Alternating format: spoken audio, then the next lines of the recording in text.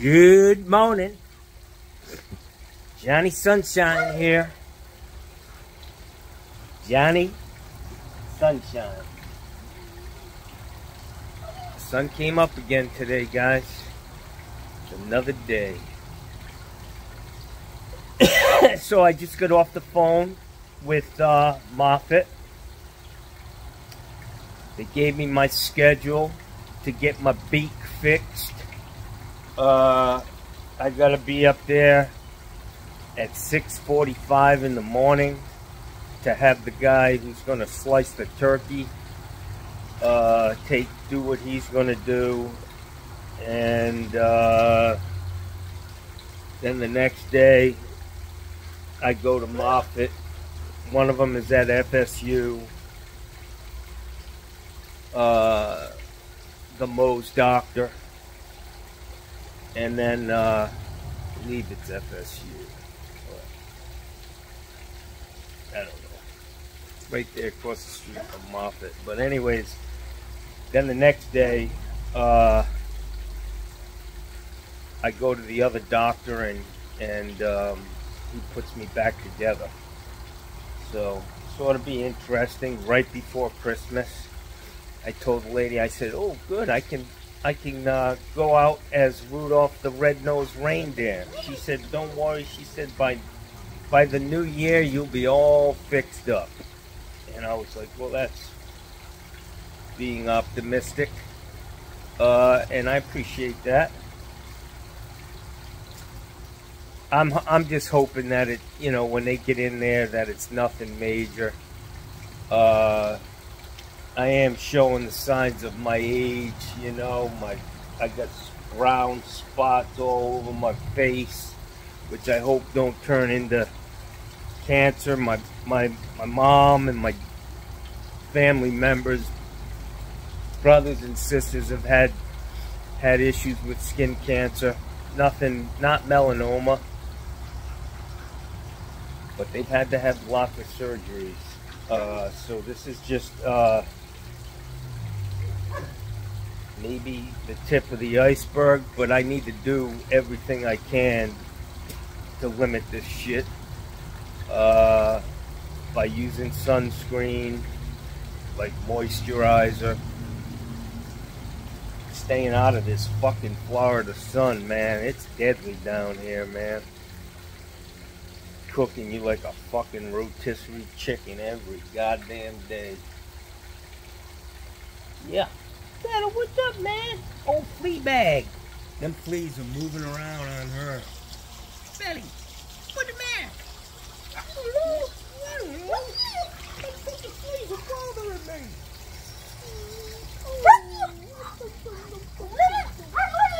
What I do for my girl, Bella, is when I see her trying to scratch a spot that's really tough for her to get to, you know, I scratch it for her, man. I get in there and I chase them fucking fleas away. Yeah, I help you out. I care about you, Belly. See, this is the shit that I gotta stop doing. Touching my damn face, man. So I gave Bella and Gussie their flea medicine. Gussie, the fleas don't even want to be on him. They're like, this fucking dirt ball, we're not getting on it. We don't like him. They like Bella. She keeps herself nice and clean, manicured, keeps her hair did. Gussie, he's just a fucking hot mess. He's like, where's a pile of fucking mud for me to lay in? Anyways, so guys, I think today's December 1st, man. 12/1. Johnny Boy's going under the knife. I gotta tell you, man, when I had my bone marrow every time I had to go in for a bone marrow biopsy, I just have to say, man, if you've ever been put under with propofol, that was the shit that Michael Jackson, you know, was doing every night to put himself out. But that shit is fucking wonderful, man. You know, you they say start counting backwards. You get to like 2 or 3 and you're fucking history, man. You're just gone. And the guy told me, the guy who's going to reconstruct my nose, he said, you know, we're going to put you under. And I was like, oh, goody. That's worth the price of admission right there. Send me off into La La Land. Wake up and we're like, oh, we fucking, we got the records confused. We had another Phillips and we're sorry, but we cut your foot off. What? You didn't notice the big fucking hole in my nose?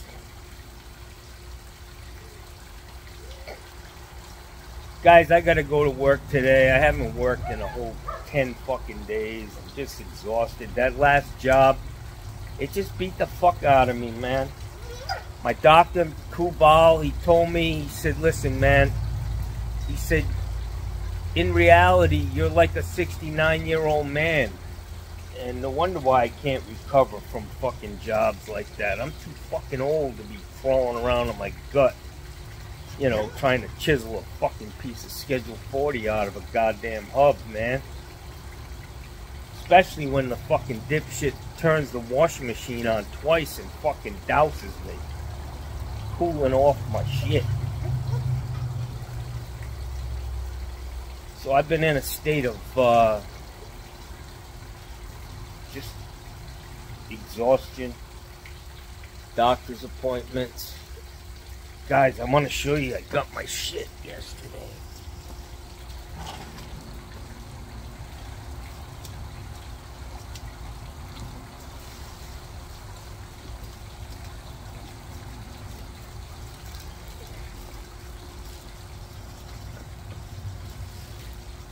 Watch out, Bella.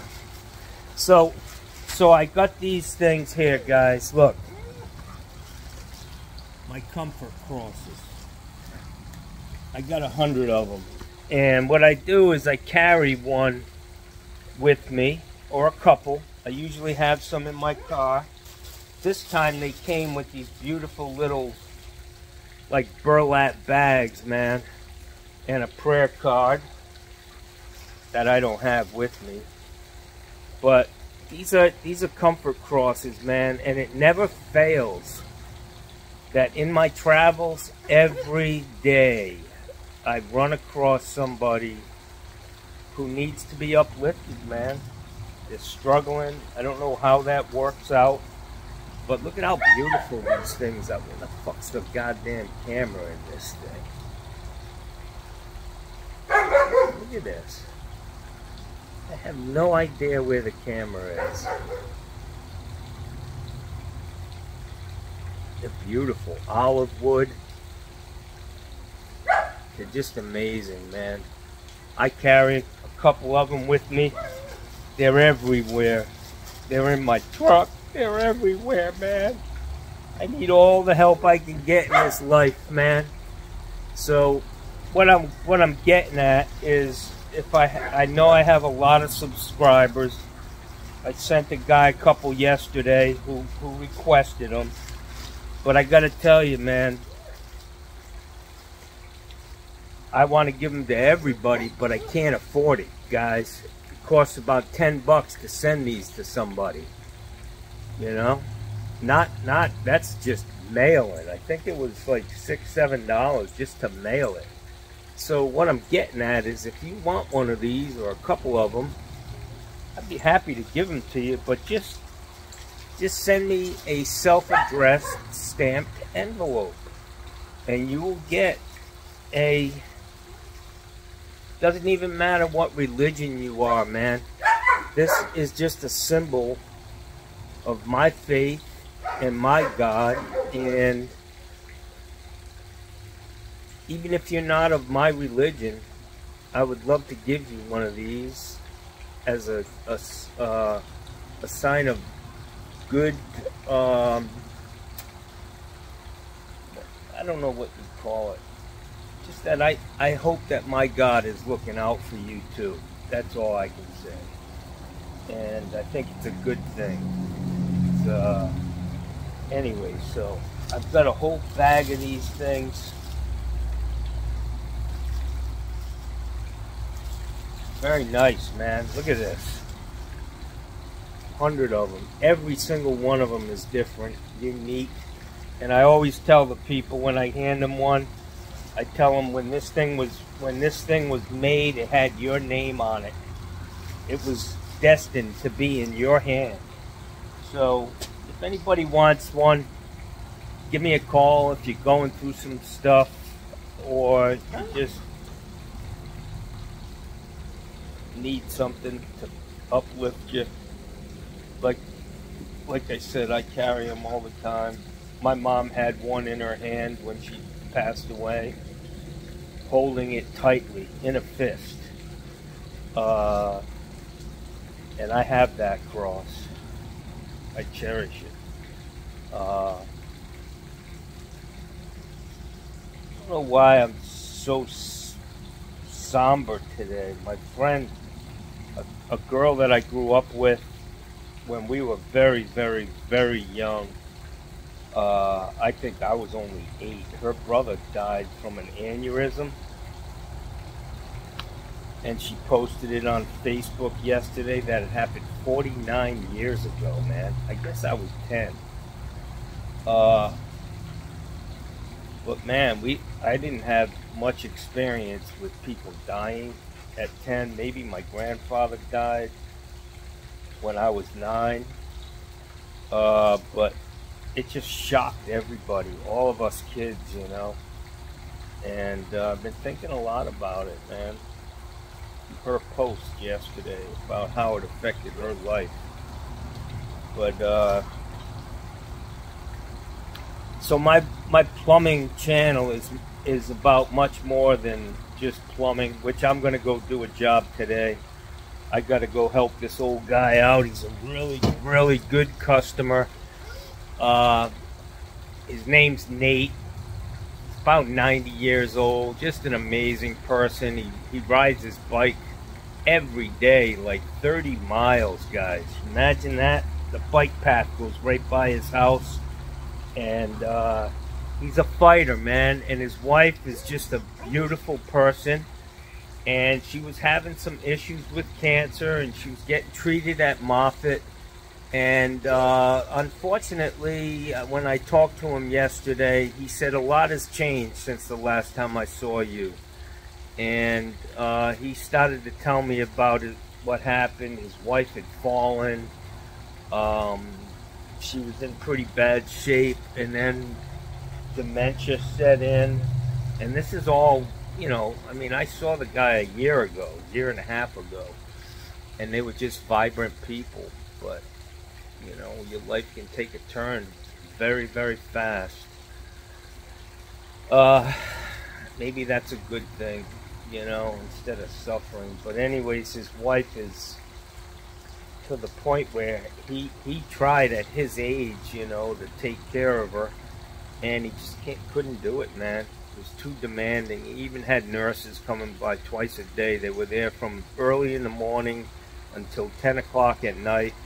And that in itself is, you know, it'll drain anybody, a young person, never mind an older person. So, unfortunately for her, this vibrant woman doesn't know her family. Dementia has set in. He said dementia, not Alzheimer's. But I'm really, it's been a sad day, man. I feel for them, man. And I gave her my crosses. Try to pass them out all the time, man. Gotta have faith, guys. Gotta have faith. Anyways, I'm gonna leave it at that. Probably get 10 views. I really don't care. Fucking Google's still jerking me around. A check is coming soon. Yeah. Thank fucking God you don't depend on that money like a paycheck. Those fuckers, boy, they slow roll this shit. 6 months later, oh, there's one more thing you need to check now. Check this, and then they You gotta dig through fucking piles of files and programs to find what the fuck they're talking about. Very vague, designed to just have you fucking running in circles. They do it on purpose. There's no doubt that they could make it simple, a very simple fucking one-page fucking questionnaire, instead of this drib-drab of fucking the checks in the mail. I've been doing this shit for almost, in August it'll be 3 fucking years, guys. Haven't gotten a fucking dime out of these pricks, man. It's a fucking joke. Either I'm totally fucking incompetent, which it very well could be, or they really do just make it fucking hard, man. It's not easy. Not easy being me, man.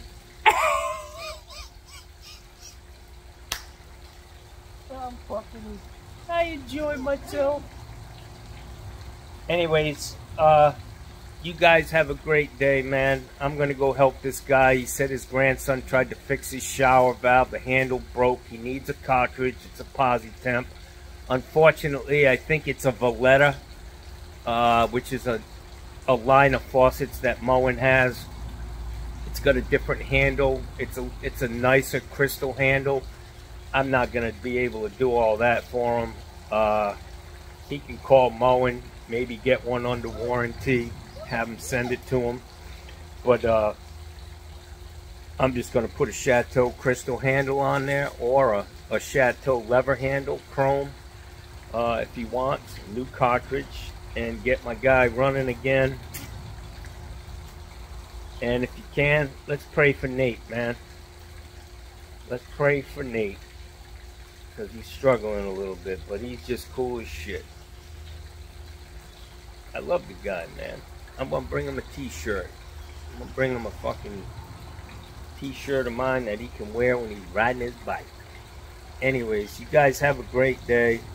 Johnny Sunshine checking out for today. We'll see you tomorrow. It's Friday.